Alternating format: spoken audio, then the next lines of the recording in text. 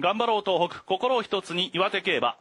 第10競争、今日のメインレースは重賞です。第33回せきれい賞。社大スタリオンステーション協賛ソングオブウィンド賞放置新聞社杯です。各馬揃います。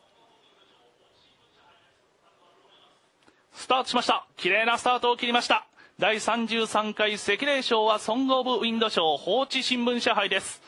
先行争いはサンキンスピーチ上がっていきます。サンキンスピーチ腹に立ちました。その後ろのポジションにマイネルアラバンサです。1周目の第3コーナーカーブ手前にかかるところです。3番手には1番のマチカネカミカゼ、体半分され丸物コンバット、その後ろに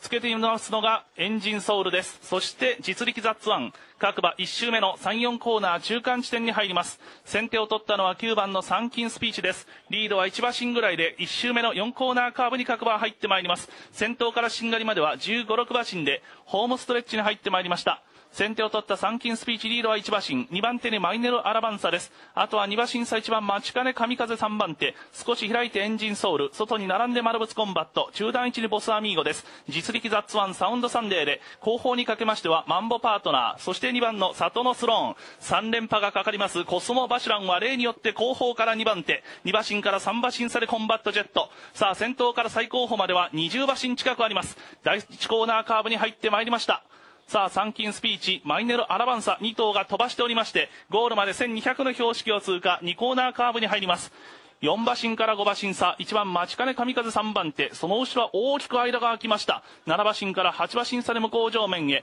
内に4番のエンジンソウル、外に並んでおりますのが丸物コンバットです。1000m 切りました。ボスアミーゴサウンドサンデーに、あとは2馬身から3馬身差実力ザッツワン、2馬身差で7番のマンボパートナー、さあ外目3番のコスモバシュランまだ後方、2番のサトノスロン、最後方11番のコンバットジェットです。先頭からしんがりは10馬身ぐらいの圏内固まってまいりまして、第3コーナーカーブ手前です。さあ先頭に立ったのはマイネルアラバンサです。マイネルアラバンサ、マチカネ神風2番手、600の標識を通過、ボスアミーゴ3番手、内丸物コンバット、その後ろにつけているのがサウンドサンデー、スーッと外目からコスモバシュラン上がってくる。コスモバシュランまだ上がってくるが、前との差はまだ4馬身ほどあります。